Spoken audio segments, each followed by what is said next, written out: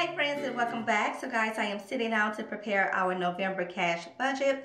Now our cash budget just basically means these are set categories that we have a set budget for, and we have determined that we will spend actual cash in these categories. So for instance, we may say that our budget for groceries is $400. We get paid every 2 weeks, so at the top of the month I will take out $200 for the first 2 weeks, and then at the end I will take out $200 for the last 2 weeks, and we aim to stay within that set budget. Now that does not mean that we don't spend cash in all other categories. For instance, our utility bills, our mortgage, insurance payments, and things like that. We are actually spending cash. We're not putting that amount on credit cards or anything like that. It's just that that money remains in the bank account, and we simply just slide our debit card, write a check, or do an online transfer to cover those expenses. So that is really what the basis of the cash budget is. Again, we don't have any credit cards that we're using to purchase said items, groceries, auto gas, fund money, etc. It's all done in cash. So actual cash in hand. This prevents us from going over budget. Because if we only have $200 for groceries, well, I can only spend what I have in my wallet for groceries. I can't spend $205 because all I have is $200, etc., etc. So that is the gist of what our cash budget entails. And so on. I know sometimes it may be a little confusing if you're just kind of getting into this whole world of budgeting and doing a cash-based budget or cash envelope system. It can be a little overwhelming and confusing, especially if you have always been used to either sliding your debit card to cover expenses, or even maybe using a credit card or writing checks, etc. I can understand how it can be confusing. However, to keep it very simple, these are just categories that we have determined that it is best for us to have actual cash in hand, in our wallet, on our person when we go out to purchase said items. Again, groceries, auto gas, or even pay for certain services, getting nails and hair done, pet care, etc. It's just best for us to have cash. This helps us to stay on budget and not overspend in said category. So enough chapping. I'm going to go ahead and get started on writing everything out, and then I will come back and explain my numbers to you guys. So let's get going.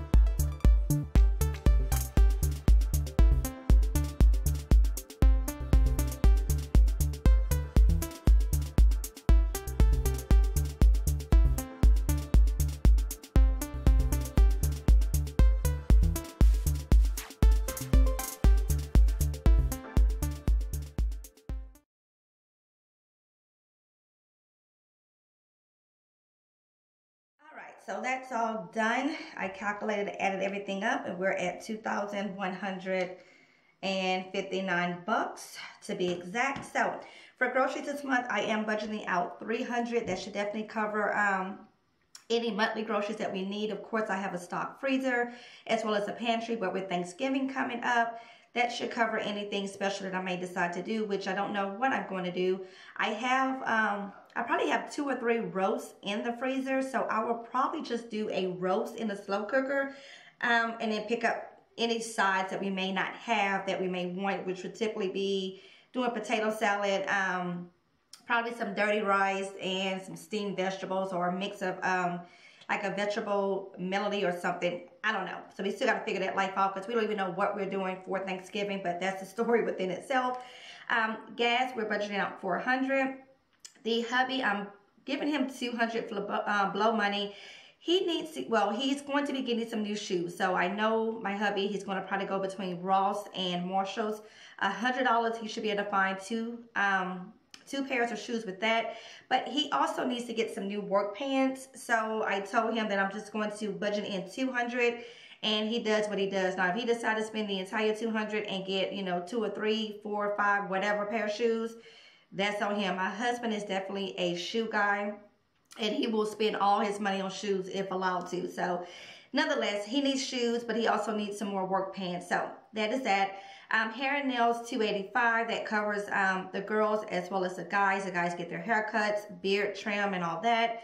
Me and the girls get our hair done and nails, as well as pedicures. Now, I don't expect for us to be getting our hair done throughout November. We just got our hair done, me and Madison. Jada, again, she's on her whole natural kick, so she's been doing her own hair and all that stuff there. But I will still budget that in, and per paycheck, depending on where we're at, what's going on, and whether or not we need to add in, I will actually do a whole $285 for the month. So that is that.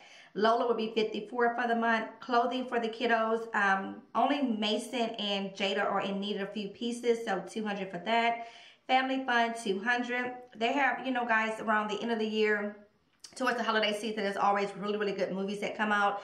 And we are definitely a movie family, so $200 we would probably end up spending at the movie theaters this month, no lie, or even in the month of December. And then kids payroll is $120. This is enough to give each one of the kids their set commission if they actually complete their chores and all that stuff there. And then $400 for Thanksgiving. I highly doubt that we spend anywhere close to $400. I'm just budgeting that in because, again, we don't even know for sure what we're going to do. If we're going to travel back to Louisiana to be with my family for Thanksgiving, or if we're going to go to Beaumont to be with my husband's family, or if we're just going to stay home and have Thanksgiving here with our family in Houston. So we really don't know what we're doing for Thanksgiving. But if we do travel, this will cover us traveling. We don't have to pay for hotels or anything like that. It's just gas, miscellaneous. And then also will cover us bringing anything that we've, you know, if we go to eat somewhere else, I always like to bring at least drinks or maybe some desserts or, you know, some mommy juice, whatever. So this will cover that. But again, I highly, highly doubt that we will spend this amount of money. But we will see. I will also, because this $400 is being cash flowed out of the month's budget. But honestly, I will probably end up taking some out of the Christmas fund. I don't know, because my husband's talking about going shopping for Black Friday. I'm not about that life. So I don't know. But anyways, $400 for that. I really highly doubt that we end up needing all that. So a total of $2,159. And now, other that I need to take care of or to do is we have to pay the renewal for our flood insurance, which is $400. So I need to make sure that I transfer that money from the savings account into the checking so that they can pull that out. So let me write that out for myself to do.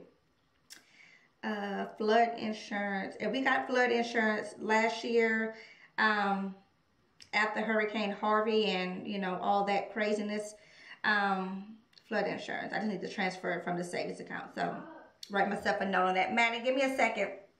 So, okay, so that is that. So this is our cash flow budget for the month of November. Again, this is just stating the categories that we are going to actually pull cash out per check to cover said budgeted amount. So again, groceries, $150 will probably, well, I'll probably do $200 for that first paycheck. And then the remaining $100 at the end of the month. That way I can go ahead and catch any sales that may be going on for the holidays and stock up on a few things and so on. So I'll probably do that with that first paycheck. But nonetheless, this is our plans for November as far as our cash spending. Yeah, so that is that. As always, guys, I thank you so very much for watching. Definitely comment down below. Let me know if you have completed your entire budget for November. If you do also include cash categories, categories that you have a set budget for, again, groceries, auto gas, pet care, personal blow money, etc., that you do pull out or maybe transfer to a different checking or savings account and use your debit card or whatever. Just, you know, comment down below how exactly do you go about spending in set categories and making sure that you stay within the set budget that you have. Or if you don't budget and you just spend whatever, heck, comment down below on that as well. As always, guys, thanks so very much, and until next time, bye-bye.